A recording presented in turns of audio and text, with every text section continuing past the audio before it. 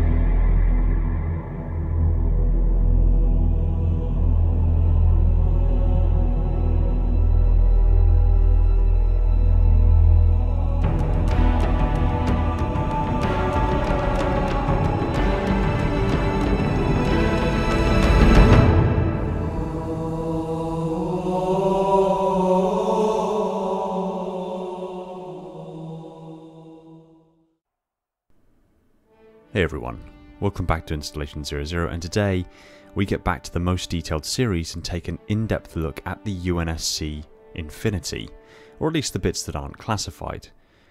Note that this is a complete overhaul of the original most detailed breakdown of the Infinity. To get right to the lore, skip to this time signature or the introduction chapter to skip my reasoning behind this re-upload, but I recommend, to avoid confusion, you stick with me here for a minute or two. I've remade this most detailed breakdown for a few reasons.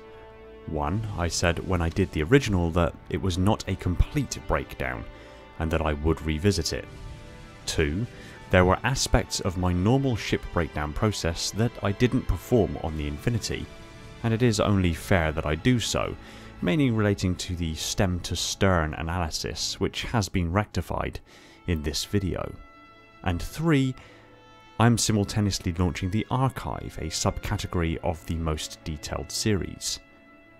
If you consider that when I do a ship breakdown, for example, most UNSC ships have fusion drives and titanium A armour and Mac cannons and nearly a dozen other features that are nearly identical from ship to ship. Rather than repeating the same information from video to video, I thought it better to highlight the differences that a respective ship may have to the others, and then refer you to the library or archive of mini most detailed breakdowns relating directly to the specifics of these similar features. That way I don't feel like I'm giving you the same content but packaged up in a different way.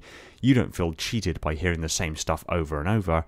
You get a good feel for the detailed breakdown in the main video, but if you choose to delve even deeper, the videos are there to satisfy that craving. Based on the popularity of this new concept, I may also make a UNSC Infinity Supercut, where all of this peripheral information is merged into a single multi-hour video. But we'll see. This will eventually encompass many other aspects of the lore than just ships, but everything's got to start somewhere. Just as it was with the original breakdown, there is so much lore that is yet to be explored or extrapolated, and as such, there is still so much left to find out. As I'm sure you're aware, the research that goes into a most detailed breakdown is immense, so they're not as common as my other video series, but when we do get one lined up, you can expect a level of detail here that you absolutely will not find anywhere else. In the research for this video, I have drawn information from the games and books including Halo 4, Spartan Ops, Halo 5, as well as Halo Warfleet, Halo Mythos, the official Spartan Field Manual, and the Essential Visual Guide, and referenced sites like Halopedia and Halo Waypoint to bring together as much information on the Infinity as possible. At the same time, however, in places where I have practiced knowledge, I have extrapolated additional information using principles of science, technology, engineering and mathematics in order to add layers of detail otherwise missing or only briefly touched upon. While some aspects of this breakdown are not necessarily cited in the lore, I have used these principles to inform my assumptions and estimations within a tolerable margin for error, and while at this time I am confident in its accuracy, as new lore emerges, I am willing to reconsider these points and adjust my views accordingly. Should this happen, further videos will be made looking at the specifics, in order to build a more complete understanding and referenced guide to the Infinity. Now, with all that said and done, welcome to the Infinity.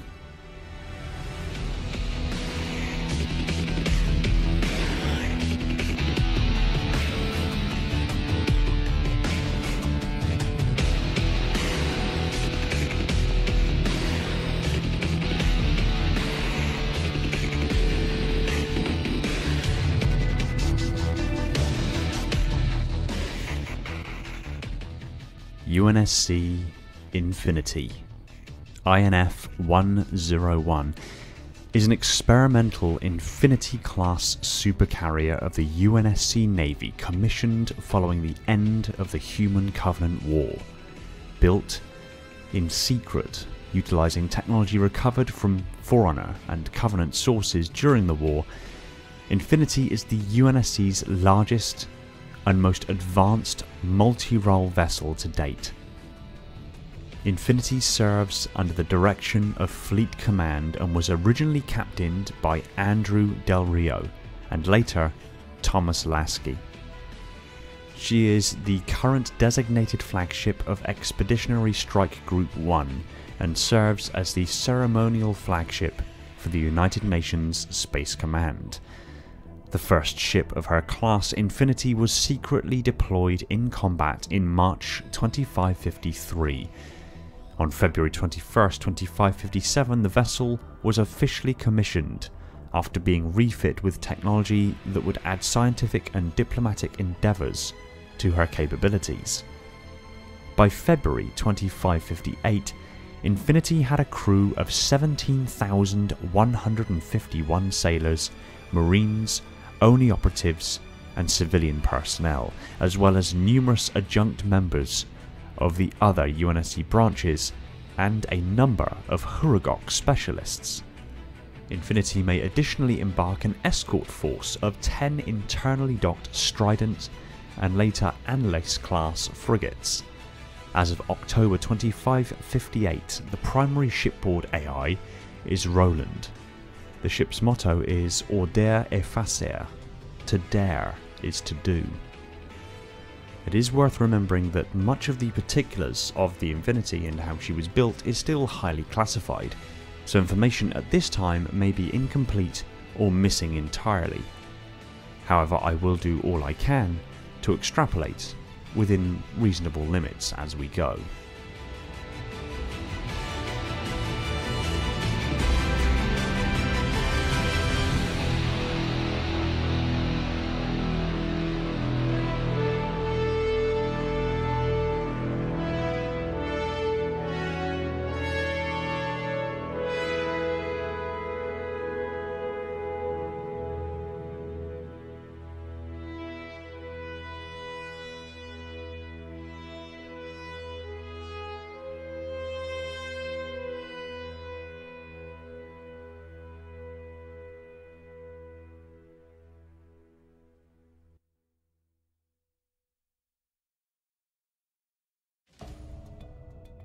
The ship was constructed in the Special Assembly Plant Concord located in the Oort cloud surrounding the Sol system, with construction beginning in 2544.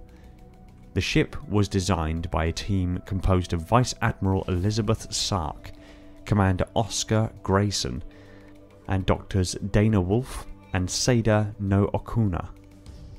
Secrecy was ensured by having workers permanently stationed there over several years, with a total communications blackout in effect. The ship's massive building expenditures, however, prevented ONI from keeping the Infinity a complete secret. Many senior members of the Admiralty, such as Rear Admiral Saeed Shafiq of UNSC Procurement, were fully aware of the ship's existence at the time of her construction. Eventually, the fleet took control of the vessel rather than the Office of Naval Intelligence. Captain Andrew Del Rio took command of the ship and her pre-commission crew years prior to the end of major hostilities in the war. though Synconi Margaret Parangoski correctly predicted that Commander Thomas Lasky would eventually supplant Del Rio. As of March 2553, technology discovered on Trevelyan, a shield world located in the Zeta Doridus system, was planned to be incorporated into the ship. Huragok assistance in refining the ship's slipspace navigation capabilities in particular was expected to push the final construction milestones far ahead of schedule. Unlike older warships which had only areas such as a gym or hangar space for Marines and Spartans to train in, Infinity is the first known vessel to include a state-of-the-art virtual reality combat deck capable of replicating environments from across the galaxy, real or hypothetical, using a combination of holography, props and simulated sensory input fed through the Spartan's neural interface. Due to the classified nature of the Spartan program, much of this information is still classified. From stem to stern, Infinity has a length of 5,694.2 meters, or 18,681.6 feet, a beam of 833.3 meters, or 2,733.9 feet, and a height of 1,041.2 meters, or 3,415.9 feet. This makes her the largest warship the UNSC Navy has ever commissioned, surpassing previous record holders such as the Punic-class supercarrier. Among contemporary vessels, her length is surpassed only by the Covenant's 29-kilometer CSO-class supercarriers and the Sangheili 6.3-kilometer Brigantines, though by foreigner standards she qualifies as a mere destroyer. For transportation throughout the enormous vessel, Infinity is equipped with high-speed tram systems. Her hull is composed of 4.9 meters of titanium A3 armour. I've covered titanium armour many times before, but this permutation is a newer variant and thus it stands to reason has some properties that are above and beyond previous iterations. The exact alloy of titanium is still unclear. Titanium A plating is the major quoted titanium alloy used by the UNSC, but there is no clarification on the exact nature of it. All we know for certain is that the primary titanium mined is a high-grade form of titanium called titanium 50. This simply means that there are 50 subatomic particles made up of 22 protons and 28 neutrons within the atomic nucleus, totaling the 50 subatomic particles, and that it is molecularly strengthened to more suitably fulfill its role as armour plating. I believe I can deduce more than this by its characteristics, material properties, and understood and established methods of metallurgy. There is passing reference that this permutation of titanium is ablative in nature, meaning that when hit by plasma weapons, material from the armour vaporizes, chips, or is otherwise eroded away from the surface to negate the penetrative effects of the projectile in question, carry heat away from the ship, and protect the inner, more essential and vulnerable areas of the ship by sacrificing sections of the armour local to the impact site. This may be where titanium A armour gets the A in its name, A standing for ablative. Obviously at this time, precious little information is actually available about the particular material properties of titanium A armour, so I have endeavoured to analyse it and proposed viable ways that titanium A armour could be developed. Obviously, if new law comes out that gives more information in this regard, I will revisit this assessment completely, and hell, I wouldn't be against 343 Industries themselves using my analysis to add to the law if they saw fit. But let's get to grips with titanium A armour. Given the described performance of the armour plating regarding its ductility, suggested atomic mass and density, its thermal properties as well as its shear strength and a handful of other parameters, I can say with a high degree of certainty that the alloy in question is an alloy called grade 38 titanium. This is where titanium is alloyed with 4% aluminium, 2.5% vanadium, and 1.5% iron, which reduces the amount of vanadium needed as a beta stabilizer.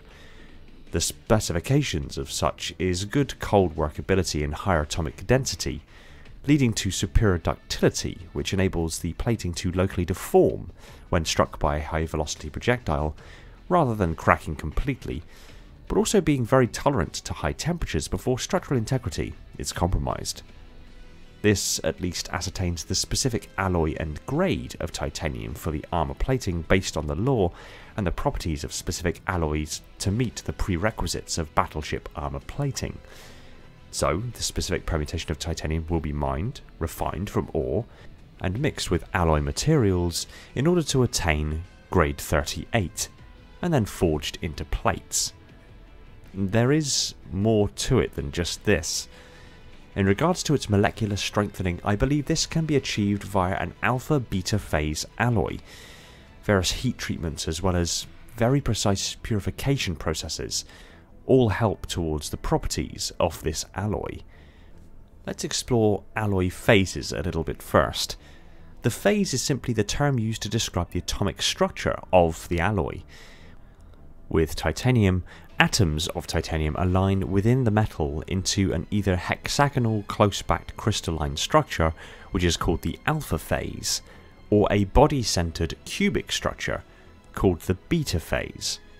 The specifics of what phase the titanium alloy is in is highly dependent upon the heat treatments of the alloy, and the heat treatments themselves impart very specific properties into the alloy and affect the phase in turn. Titanium alloys are heat treated for a number of reasons, the main ones being to increase strength by solution treatment and aging, as well as to optimize special properties such as fracture toughness, fatigue strength, and high temperature creep strength. But it is also highly dependent on the alloy phase. Now, going back a bit earlier, I postulated that the titanium A armour is an alpha-beta phase alloy.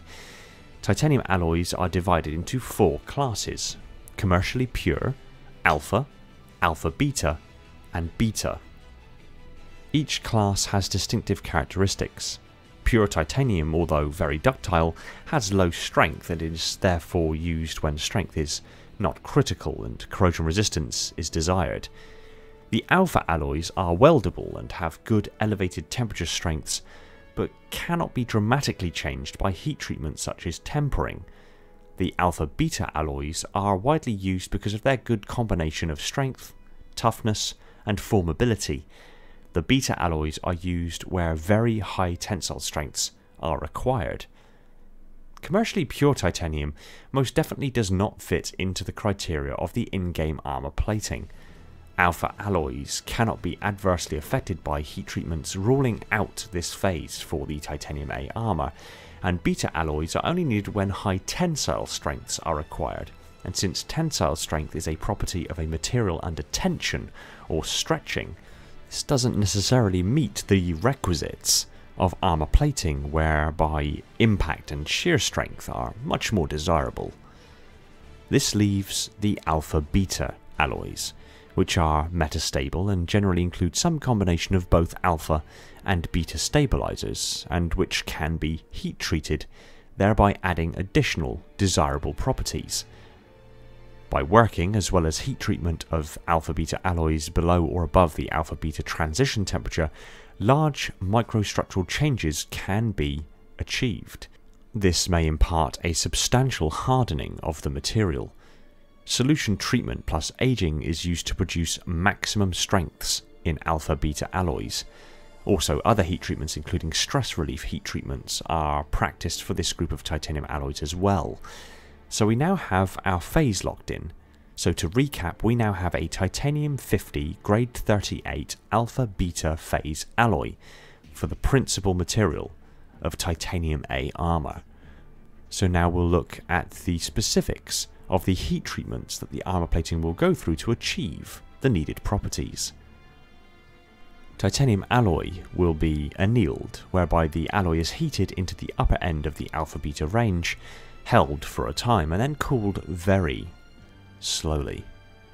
This also assists in recrystallization and serves primarily to increase the fracture toughness, ductility at room temperature, dimensional and thermal stability, and creep resistance.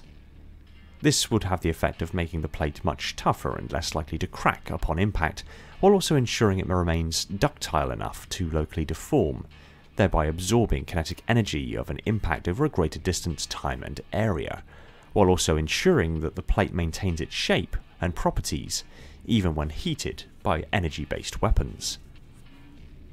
Next, stress relieving is the treatment of a metal or alloy by heating to a predetermined temperature below its lower transformational temperature, followed by cooling in air.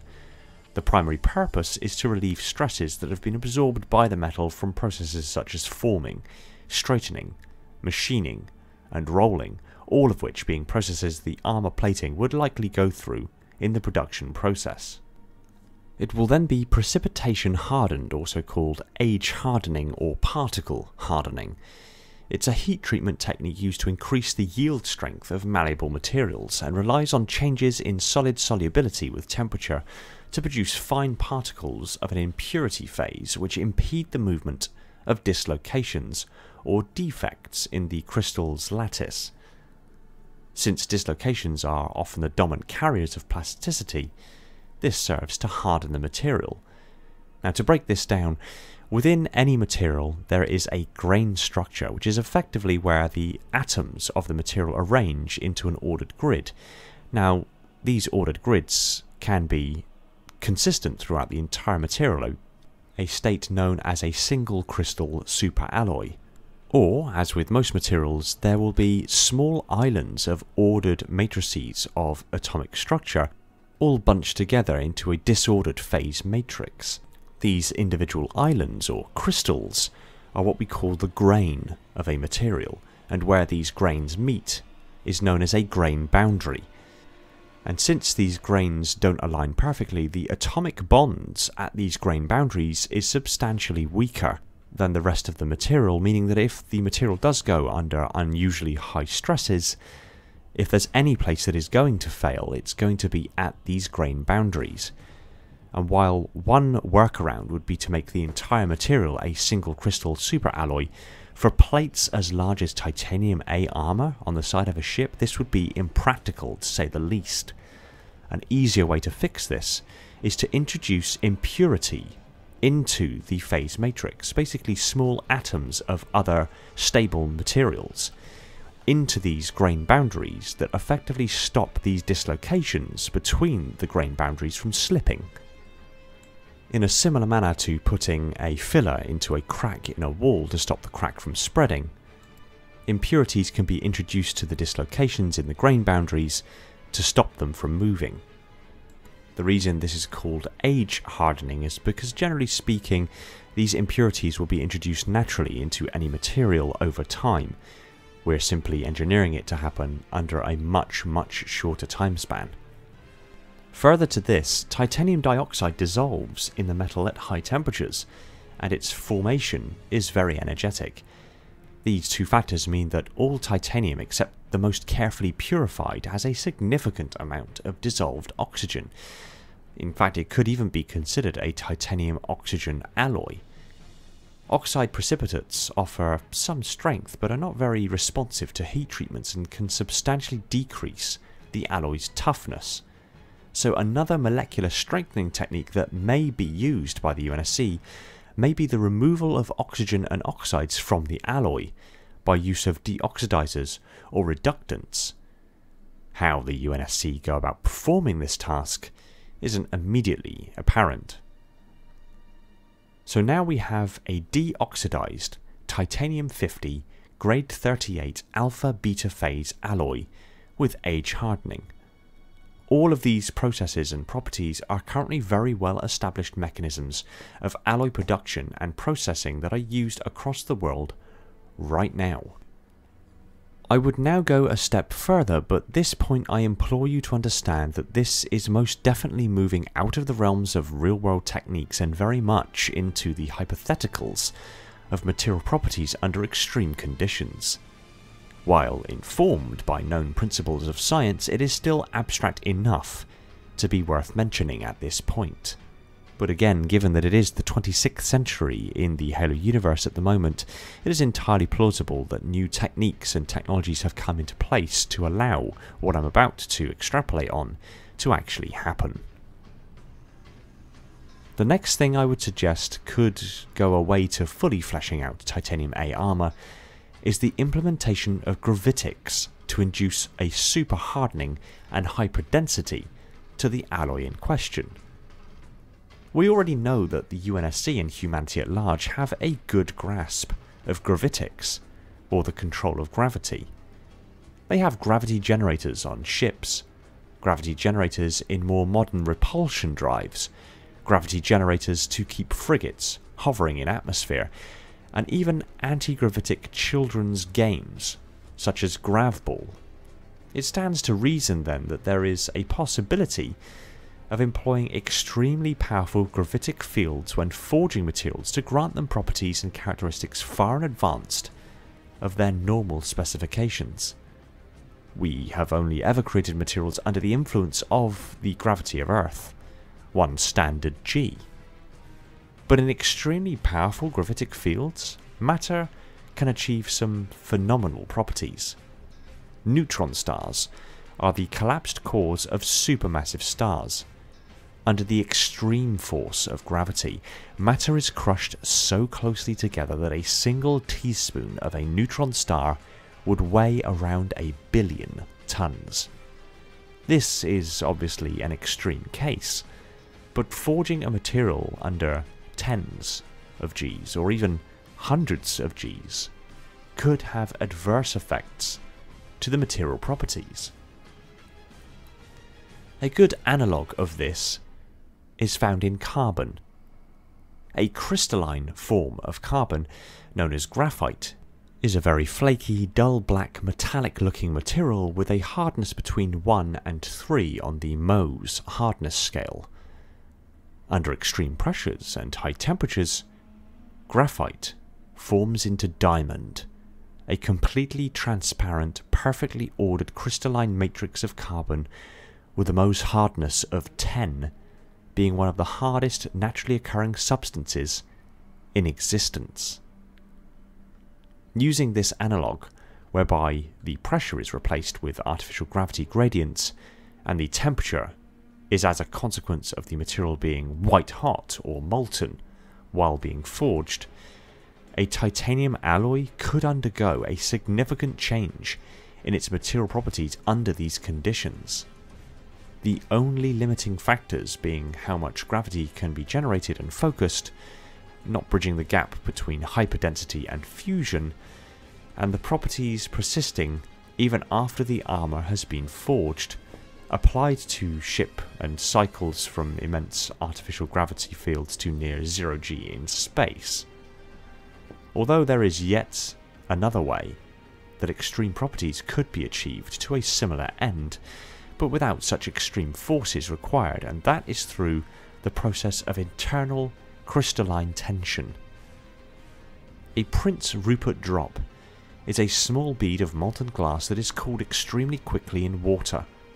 The outer surface of the molten glass cools nearly instantly, hardening and establishing its crystalline grain structure, while the centre of the drop remains molten for a time, now being insulated from the cold water by the now solid outer shell.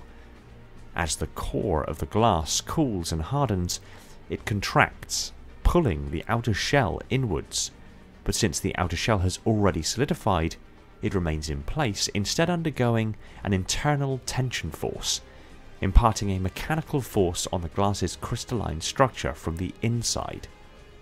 The result is that the teardrop head of a Prince Rupert's drop can be struck multiple times with a large hammer and will not break. However, if the tail of the drop is broken, internal stresses release explosively, causing the drop to shatter instantly. Under the right hypothetical conditions, a section of armour plating could undergo a similar process and induce an internal tension within the crystalline matrix, while also purposefully working around the weakness of having these internal stresses exploited, resulting in a near explosive failure of the plate. I would suggest doing so would only be possible in a single crystal superalloy, whereby the atomic structure of the alloy would be a perfectly ordered matrix of atoms throughout the entirety of the material, and as far as cooling, it would need to be cooled, at least the outside, from white hot to close to absolute zero extraordinarily quickly for any of these properties to even have a chance at forming. Both the artificial gravity properties and the internal tension force treatments are completely hypothetical, and there is no supporting law to suggest that these are in place. They are just simply examples of how the material properties of Titanium A armour could be augmented to stand up to the punishment we see it take in universe, while still being seated somewhat in the principles of material science. Finally, for Titanium A armour plating, although not directly related to the material properties themselves, the space between the armour plates is filled with shear thickening fluids, which are non-Newtonian fluids, containing suspended particles of ceramic. When a shear force is exerted against the fluid, the particles within the fluid form an almost instantaneous crystalline matrix, hardening the fluid to 98% of the mechanical strength of the associated ceramic material in the blink of an eye, thereby acting as a liquid armour, the induced crystalline matrix now relaxing and returning to its normal viscosity nearly immediately afterward. This fluid also has an encapsulated healing agent to reduce sprawl from impacts and automatically seal hull breaches. This is all contained within a cellular hexagonal material that can be simply laid and attached to connection points within the inner hull surface. The plates are also generally embedded with thermal superconducting radiators to more efficiently transfer the heat generated by the ship into space. Unfortunately, this feature doesn't seem to benefit the ship at all in reverse. When the plate is struck by sufficiently large plasma weaponry, the plates heat up and, in particularly sustained attacks, can become molten and boil away. The radiators do not help in dissipating the heat taken on board by the plasma bombardment, and generally the plates radiate this heat back into space gradually. But this is also accompanied by the internal air temperature spiking considerably in areas close to the impact zones of plasma. In fact, in some cases, since atmosphere or air is more thermally conductive than the vacuum of space, plasma bombardment to the outer surface of a ship's hull can result in air temperatures inside, very close to the impact site, spiking to lethal levels, capable of burning the occupants almost immediately.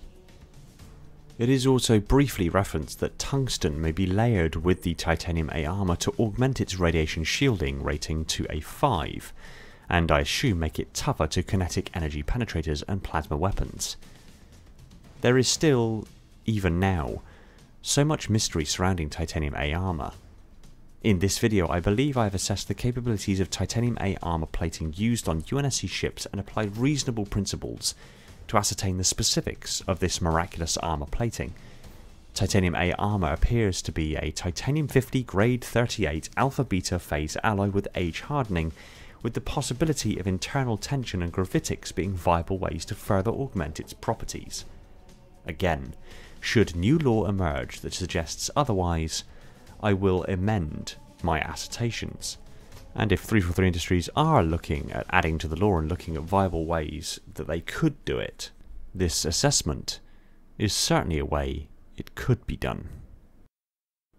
The ship also possesses MG-44N heavy dispersal field generator energy shields, making her the first UNSC ship known to be fitted with energy shield systems. The combination of armour and shields is strong enough to withstand direct impacts with a Covenant RCS class armoured cruiser while sustaining negligible damage. A quick calculation reveals some extremely impressive specs in that regard. The Infinity has a mass of 907 million metric tons, meaning when it rammed the RCS, which although it was moving perpendicular to the Infinity, their approach velocity was similar to the Infinity striking a near stationary object. The Infinity exited Slipspace and moved her entire length out of the rift before striking the RCS in approximately 4 seconds. This means her velocity at this point was approximately 1,423.5 meters per second.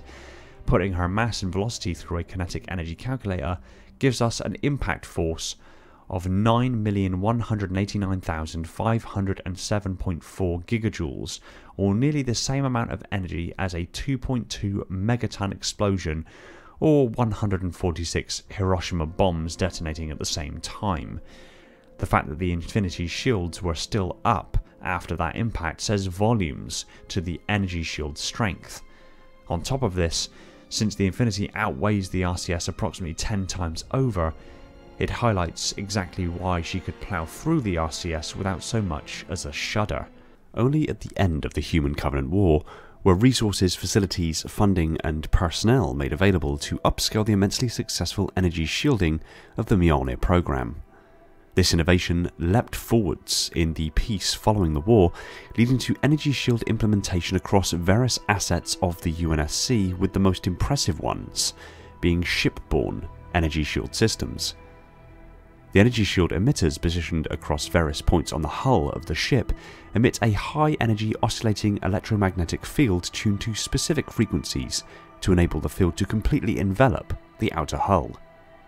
It is likely, due to the powers involved and helped by the vacuum of space, that the emitters themselves are superconducting in nature, and more than likely the shield is assisted in its propagation across the ship's hull by superconducting conduits within the armour plating itself that effectively acts as routes for the energy shield to project along and bridge the otherwise immense gap between shield emitters.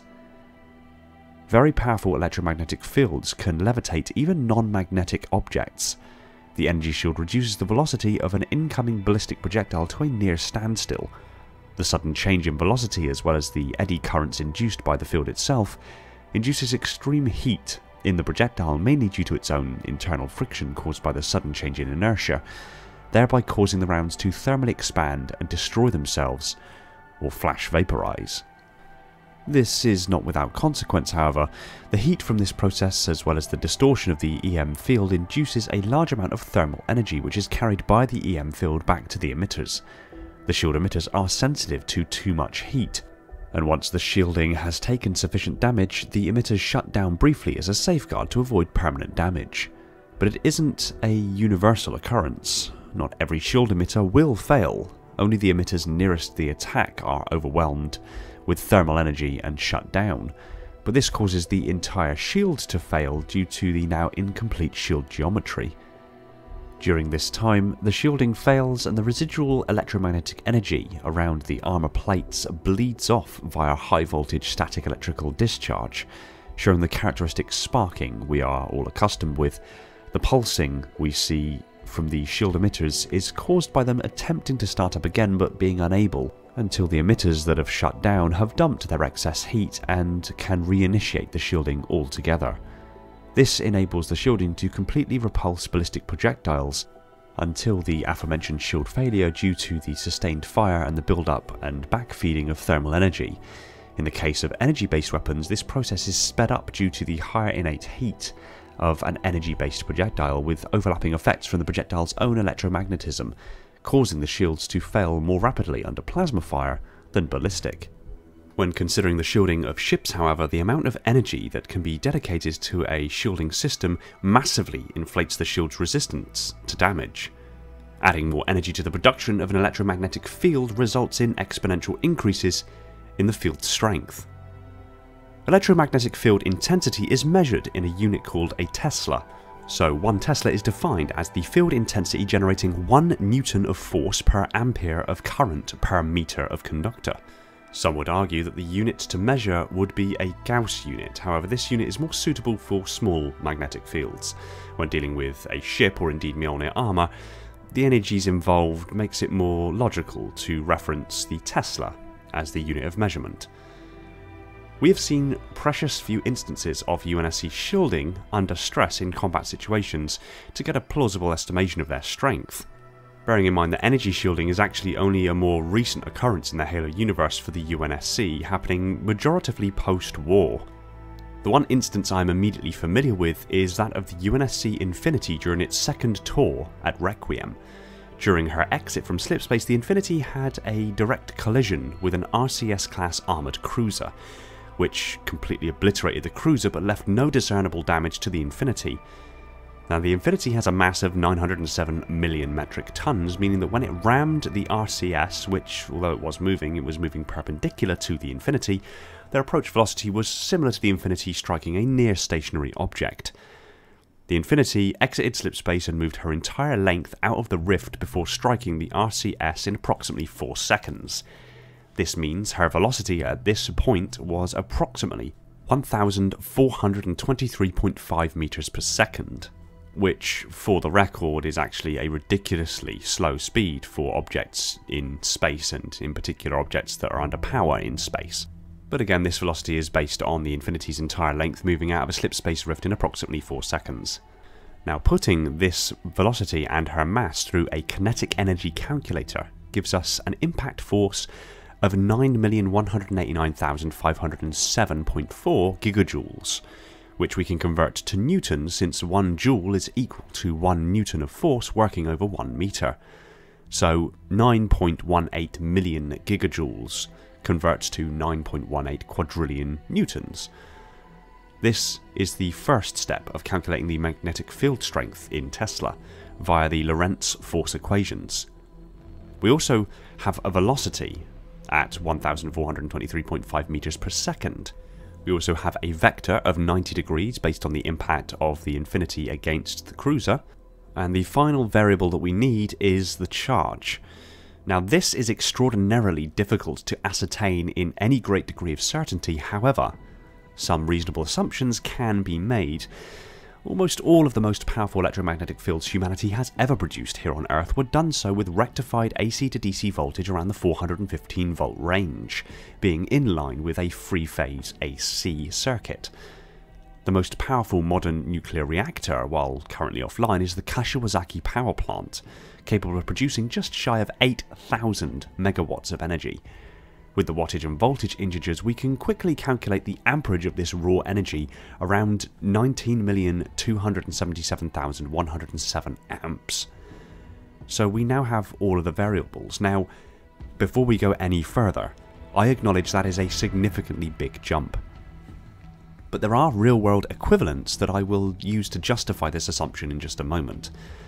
But based on the incremental increase in power output of nuclear fission reactors since their inception to now, and assuming nuclear fusion follows a similar trend, with this extrapolated out to 500 years in the future, whilst simultaneously taking into consideration that humanity in the 26th century rates somewhere between a Tier 1 and a Tier 2 civilization on the Kardashev scale, or a Tier 4 on the Foreigner Technological Tier scale, I think although it is a significant jump in logic, it's a jump that's within the boundaries of possibility for the future development of energy generation technologies. Now, although most ships in the UNSC are powered by nuclear fusion, with all of this in mind, I expect that the output energy of a modern fission reactor, along with the principles of widely accepted electrical standards being adopted and utilised that far in the future, at least give us a ballpark figure for the charge to finish our Lorentz force equations, and arrive at a Tesla rating for the shields of the Infinity. But I'll justify this assumption in just a moment. So with the force of 9.18 quadrillion newtons, a velocity of 1,423.5 meters per second, a vector angle of 90 degrees, and our charge of 19.2 million amps being the only variable I feel is quite an assumption, we arrive at a magnetic field strength of 23.02 Tesla. Now, 0.3 Tesla is about the strength of your average sunspot. 1.25 Tesla is the flux density of a neodymium magnet. 1.5 to 3 Tesla is about the strength of modern MRI machines. 8 Tesla gives you the strength of the magnetic fields within the Large Hadron Collider at CERN, with 16 Tesla being sufficient to levitate a frog, or more accurately, diamagnetic levitation of the water within its body tissues. Yet, as per our calculations, the shield strength of the Infinity is around 93.02 Tesla. This puts the electromagnetic field strength within spitting distance of that of a typical white dwarf star, rated around 100 Tesla. This may seem outside of the boundaries of imagination, but truth be told, we already have created electromagnetic fields with the strength of 100 Tesla. One such example, located at MagLab's Pulsed Field Facility inside the Los Alamos National Laboratory in New Mexico, currently produces the highest non-destructive field in the world. Note the term non-destructive. Generally speaking, electromagnetic fields of this strength do one of two things. One, they either physically rip the magnet apart due to the strength of the electromagnetic fields, or two, the electromagnetic fields induce such a high amount of induced energy in the metal medium that it actually flash vaporizes the metal and it explodes. That being said, this particular 100 Tesla magnet is powered by 4 separate electrical circuits. 3 of these circuits comprise the large 100 Tesla outsert magnet, which is powered by a 1.4 gigawatt generator. Now this is interesting because this is a real-world example of the use of electromagnetic fields of the dizzying strength suggested by the Lorentz force equations, and lends credit to my prior conservative assumptions on power requirements and energy. Now my estimation was an 8000 megawatt power source giving 415 volts from a 3-phase circuit, and calculating the immense current from simply dividing the watts by the volts.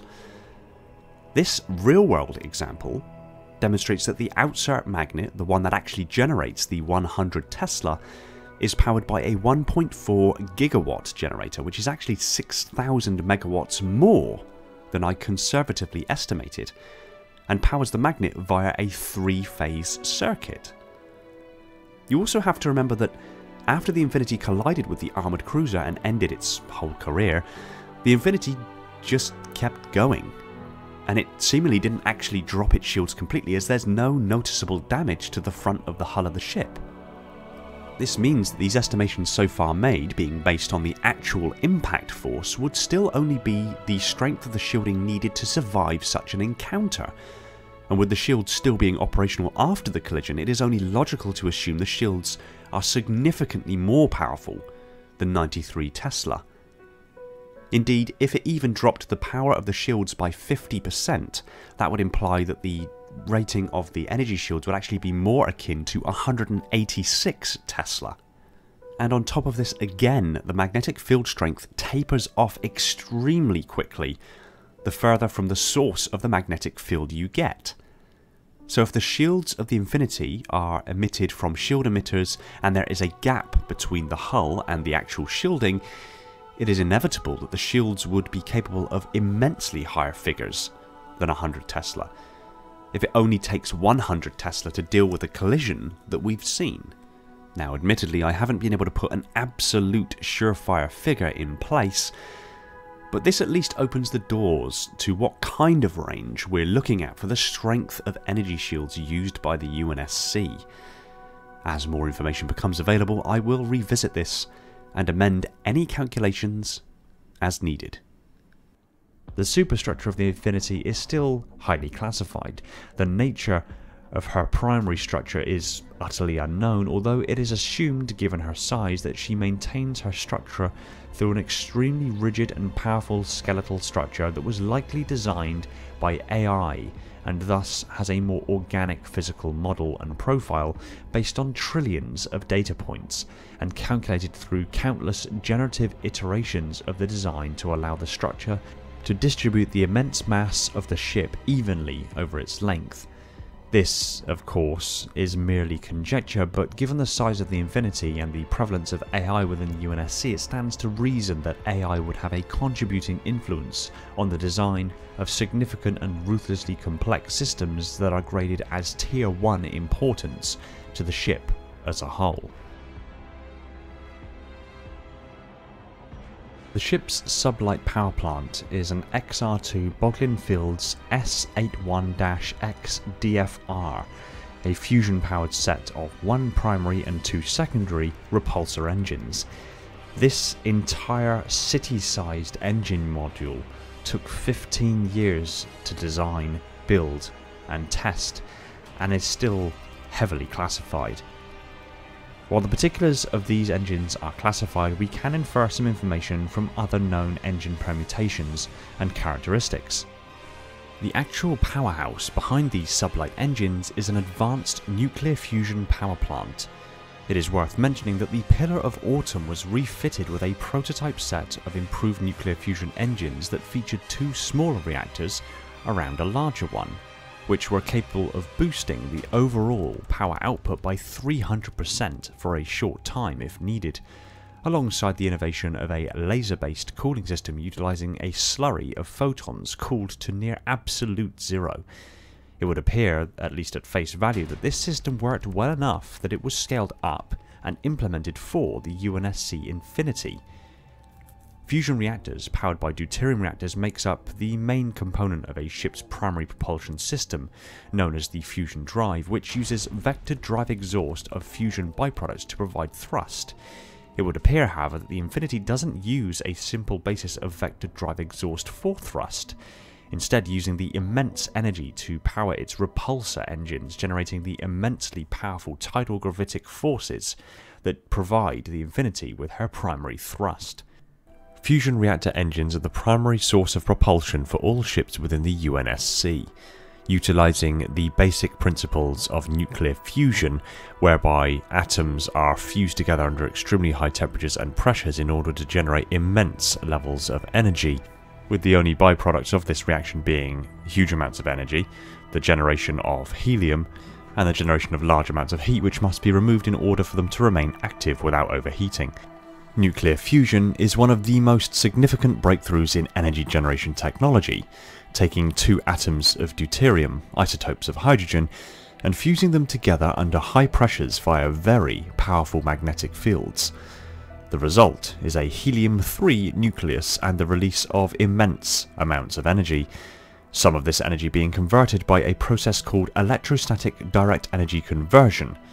Under normal circumstances, the heat released would be used to boil water, which would then turn generators for the purposes of energy generation, and any excess heat having to be dealt with a liquid coolant that is then ejected into space in order to keep the reactor cool.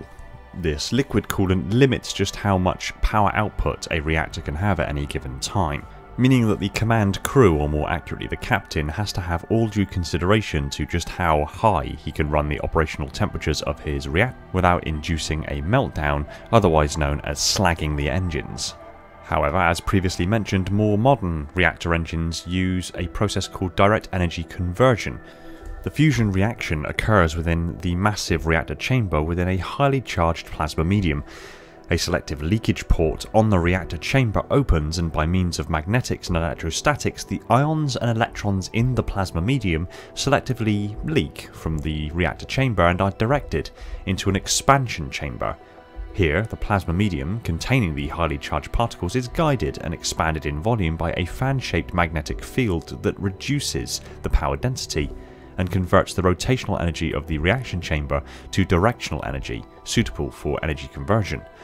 The electrons are separated from the plasma stream and collected on an electron collector grid of varying potentials based on the variance in high and low electron fields.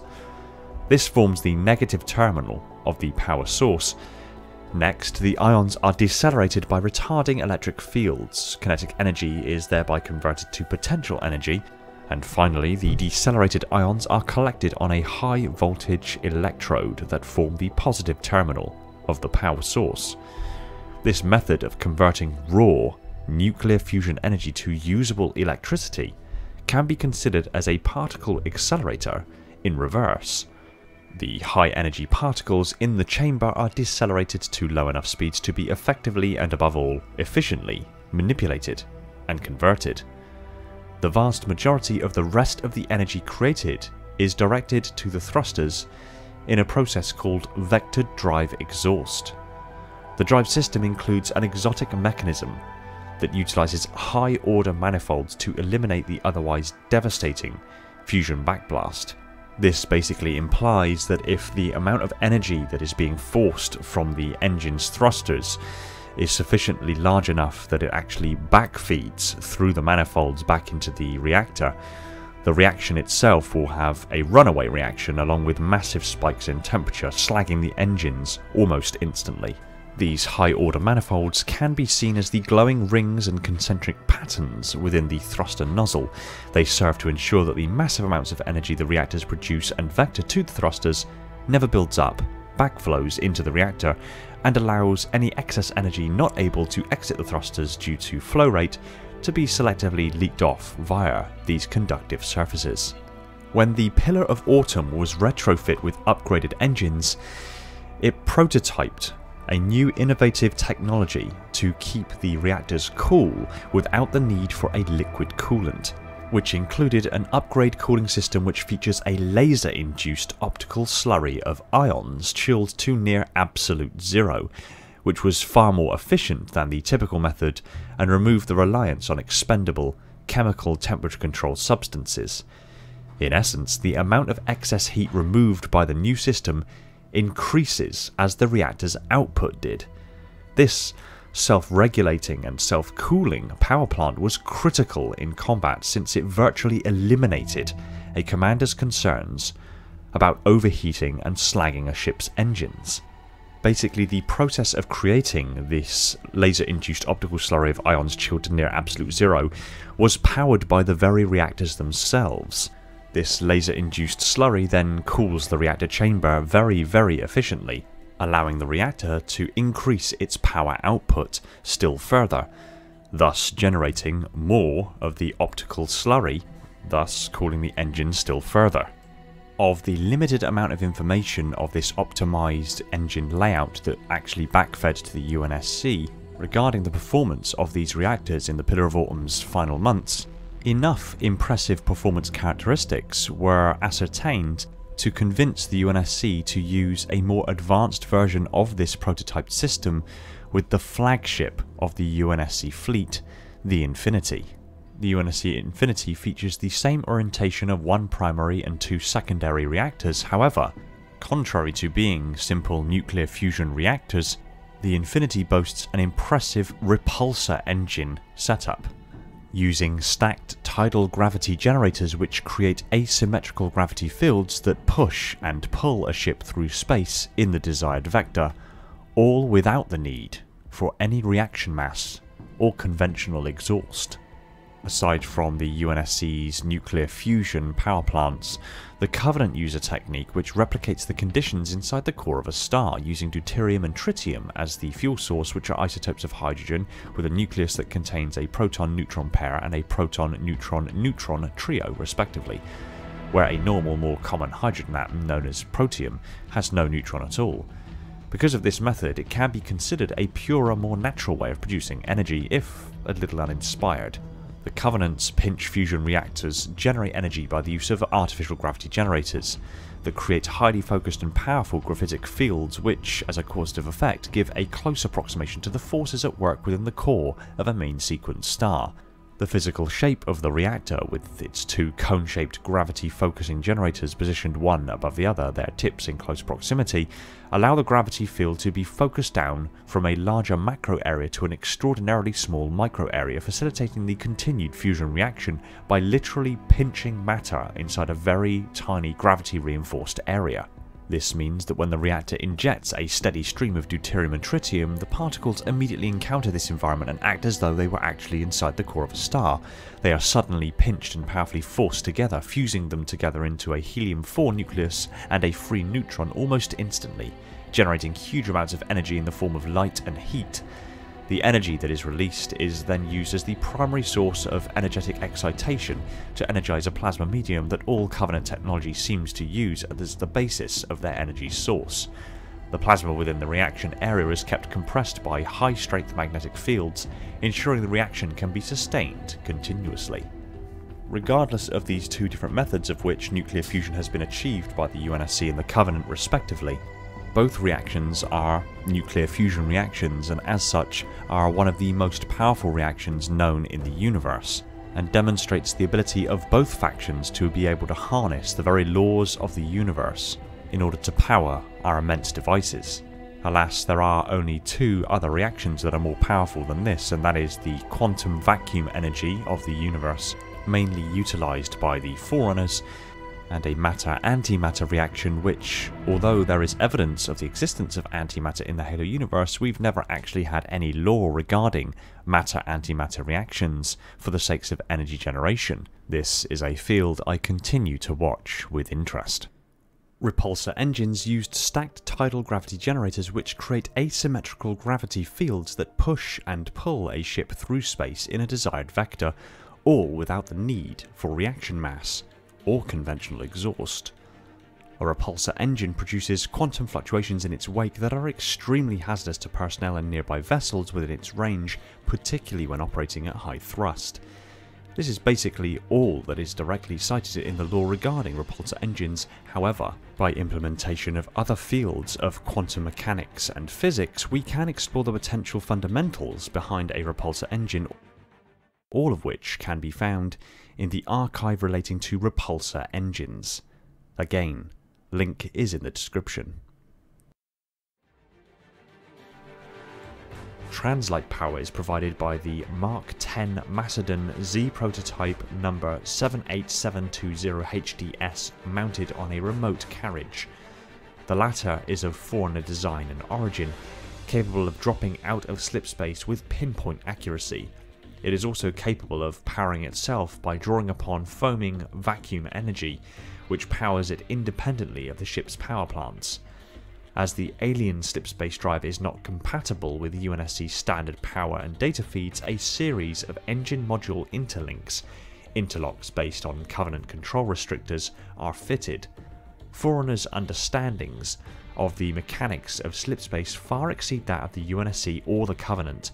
They used small crystals embedded in their slipspace drives to manipulate slipspace, allowing for smoother transitions. They had a superior grasp of reconciliation, the ability to correct or otherwise manipulate the causal effects of slipspace travel. Forerunner ships are also extremely fast, as seen when the Mantle's approach was able to travel from the vicinity of Installation 03 to Earth in a matter of minutes. It is then reasonable to assume that the slipspace engines in the Infinity are capable of immense translite velocities, but are likely not being utilised to their maximum efficiency due to a lack of a full working knowledge of the particulars of the drive function and characteristics. The short Fujikawa translite engine functions by creating ruptures referred to in some sources as wormholes between normal space and the alternate plane known as slipspace, also known as slipstream space or the short Fujikawa translite space. This engine creates ruptures by using high-power cyclic particle accelerators to generate microscopic black holes. Because of their low mass, Hawking radiation gives them a lifetime of around a nanosecond, or potentially a little longer than a whole second, before they evaporate into useless thermal energy, of course. In that nanosecond, the engine manipulates them into forming a coherent rupture between normal space and slipstream. A major component of the drive is a set of slipspace capacitors, which have to be charged before a jump. The short Fujikawa translite engine generates a quantum field which prevents the ship and its occupants from being directly exposed to the 11-dimensional space-time of slipspace, instead translating the ship's presence to the foreign physics of slipstream space and squeezing it through into the higher dimensions. Maintaining the quantum field requires an enormous amount of constant calculations, with larger vessels requiring significantly more such calculations than smaller ones. For example, the slipspace translations of a Phoenix-class colony ship require 4.3 quadrillion calculations of the quantum field per second. A human slipspace drive does not actually accelerate a spacecraft through slipstream. This is performed by the ship's conventional reaction thrusters. Thus, ships with more powerful conventional engines are also faster within slipstream. When active, a short Fujikawa translite engine emits alpha and beta particles. The coordination and plotting of slipspace jumps, referred to as astrogation, requires an enormous amount of calculations which require a navigational computer or a dedicated AI to successfully conduct. However, the basic jump parameters can be calculated by a human. The elements of selenium and technetium used to manufacture the short Fujikawa translite engine, human slipspace drives, are considered black boxes which are very difficult to repair or maintain after they have been activated for the first time. Dr. Halsey also observed that in the past several technicians had simply vanished while maintaining and manually adjusting a drive. However, such adjustments were still often necessary by the late 25th century, as the superconducting magnets that align the drive's acceleration coils tended to drift out of phase, and the electronic systems designed to control them often malfunctioned in proximity to the drive core due to exposure, the warped laws of physics around the device. A ruptured slipspace drive can create slipspace splinters in normal space, eventually consuming the drive and the entire ship which the drive is placed on.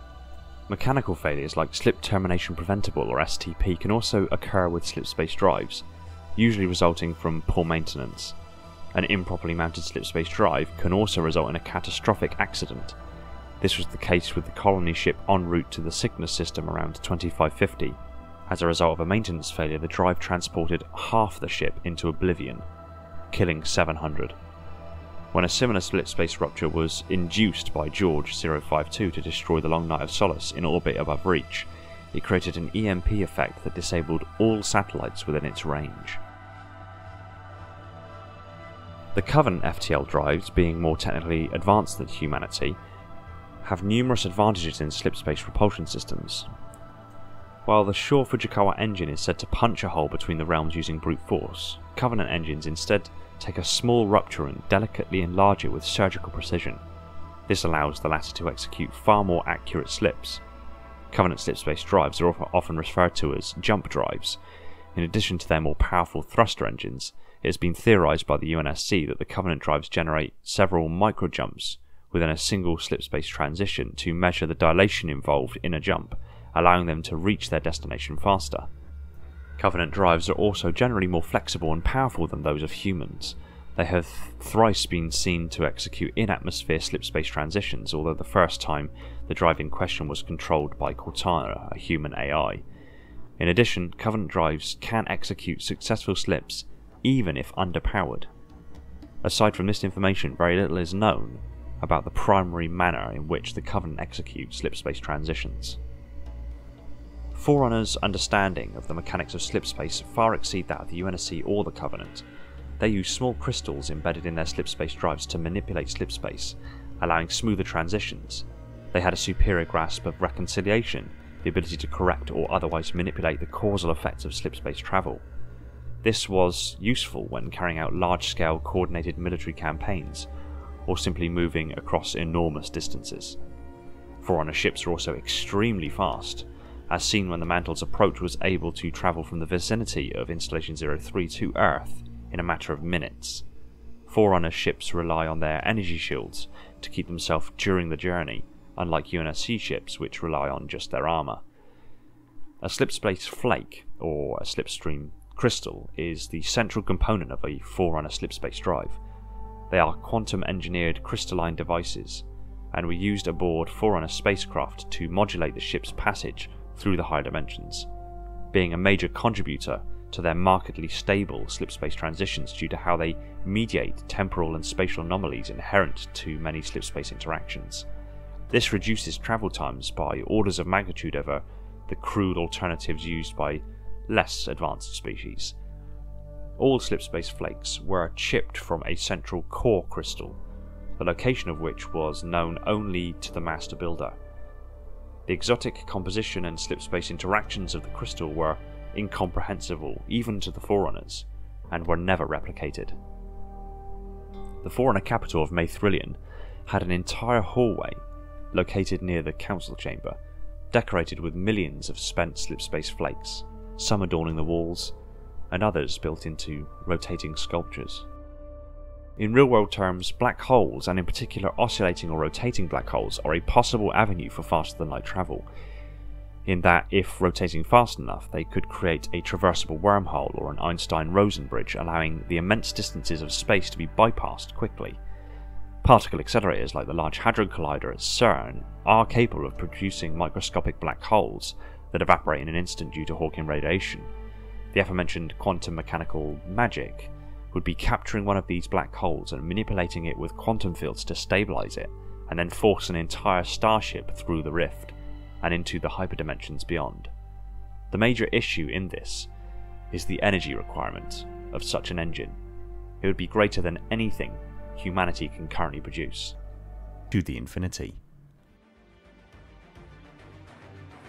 As of February 2558, Infinity has an official complement of 17,151. This included 8,900 Navy personnel, 5,400 Marines, 750 ODSTs, 1,700 ONI agents, 480 civilian UEG personnel, 8 Huragok, and 24 Swords of Sanghelios members.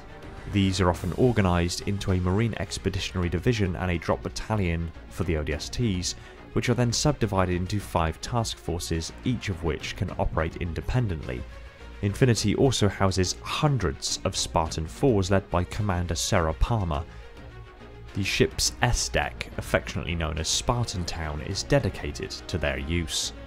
Additionally, 800 of Army and 200 Air Force assets were assigned to the ship during her second tour on Requiem. The Infinity is almost completely self-sufficient, boasting facilities and comforts normally only seen on colony support ships. Single deployment is afforded by 329 R-1295 launching systems for the M9407 SOEVs and 124 B-854 jettison bays for the M8823 human entry vehicles. Emergency escape vehicles include 8,900 SKT-29 Class 8 enclosed heavy lifeboats and 12,750 RLT-85 emergency shuttle pods. Mass deployment is realised through a large number of bays located throughout the vessel. Infinity has 275 Cat 1 primary bays, 140 Cat 2 secondary bays, 108 Cat 3 material deployment bays, and 10 Cat 8 subvessel deployment bays. The last of these each carry a Strident class heavy frigate or an Anlace class frigate.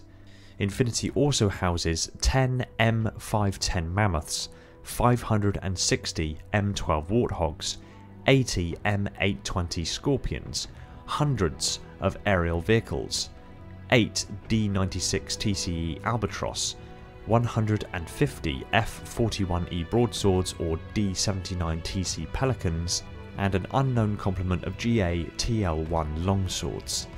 Infinity is also equipped with sizable recreational areas, including a large atrium-like memorial park located under an enormous transparent dome.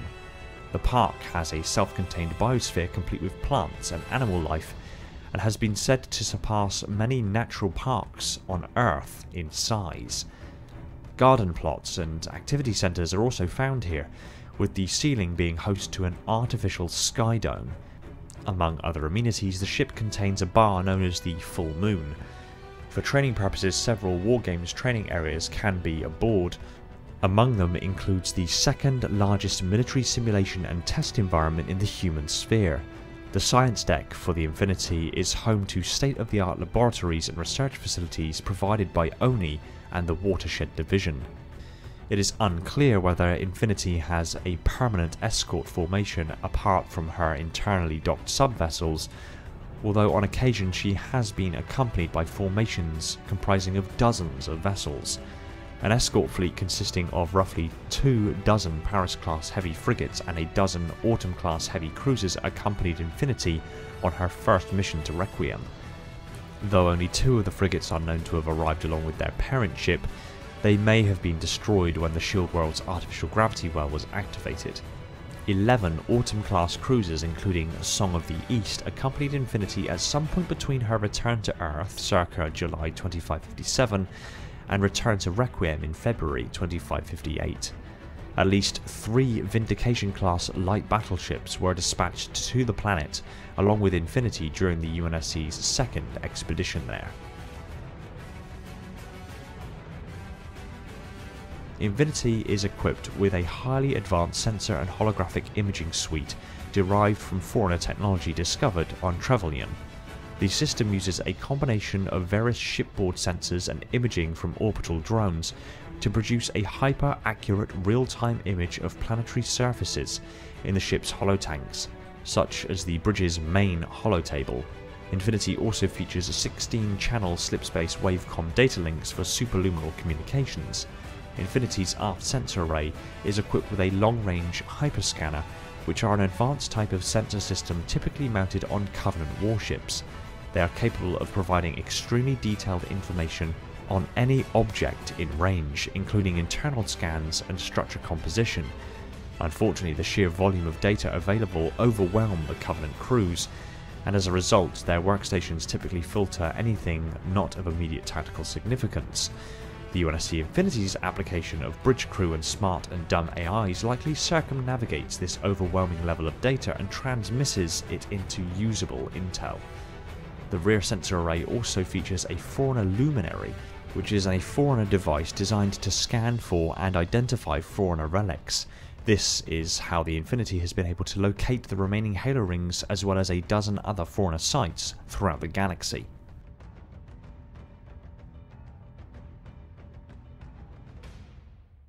Infinity's primary armament is 4 27-meter bore CR-03 Series 8 magnetic accelerator cannons capable of firing various sub-caliber rounds, cargo packages, and autonomous kill vehicles with specialized payloads. This is already insane proportions for a gun, and to top it off, it's considered more powerful than the orbital defense platform's Super Mach cannons.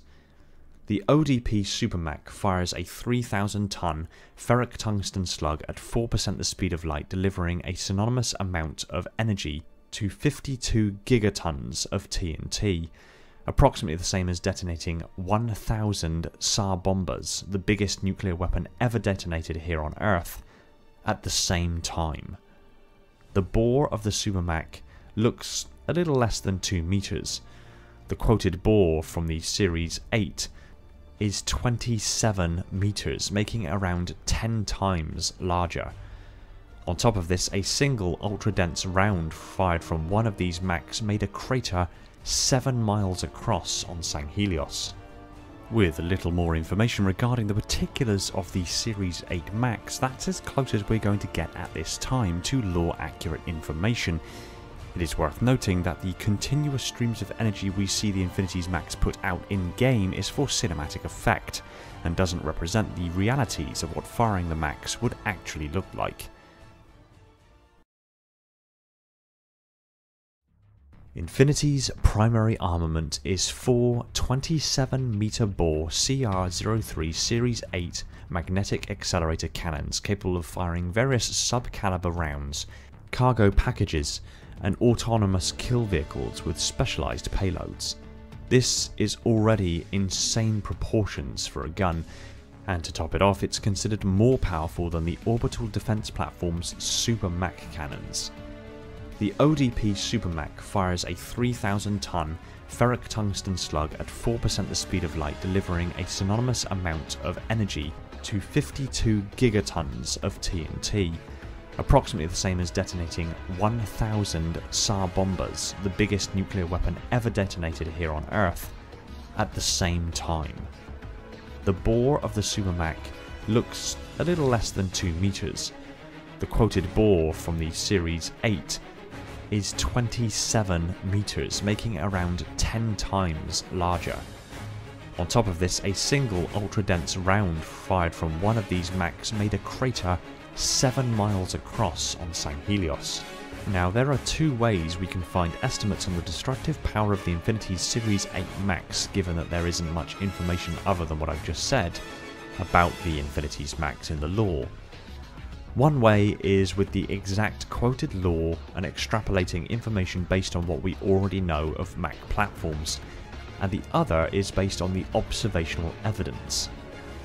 I'm going to opt to do both, and we can look at the specs of each and decide which is more likely, and if we can't decide, an average of the two. So given that the Series 8 bore diameter is 27 meters according to the lore, and on the assumption that it fires at approximately the same velocity as the Super Machs, being 4% the speed of light or 12 million meters per second, we need to roughly calculate the projectile's mass. The round fired from the Super Mach is a 3,000-ton ferric tungsten slug measuring approximately 1.5 meters in diameter, and given a 4.3 to 1 diameter to length ratio for the rounds found in the Cairo station, 6.45 meters in length. If we now assume the Infinity's Machs uses the same material just scaled up, giving us a round that is 27 meters in diameter and 116 meters in length, that gives us a volume of 66,473 meters cubed. Now we need to know the density of ferric tungsten. 7,870 kilograms per meter cubed for iron, and 19,300 kilograms per meters cubed for tungsten, giving an average of 11,430 kilograms per meters cubed, assuming an even 50-50 alloy that makes a mass of 759,786,390 kilograms, or a little over 759,000 metric tons.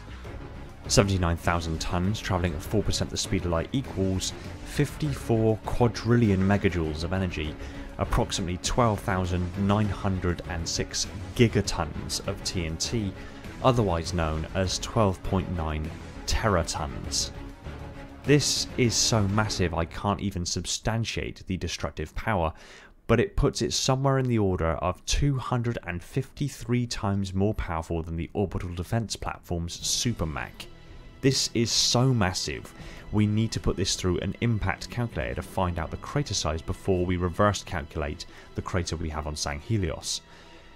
The crater was said to be 7 miles across. It's difficult to say with exact certainty because there are factors like atmospheric thickness and pressure, the type of rock at the impact site, the exact composition of the projectile in question, but using a clever little program online that calculates the impact effects of a given asteroid on Earth, we can enter in the basic information of our projectile and find out what kind of impact crater this would produce.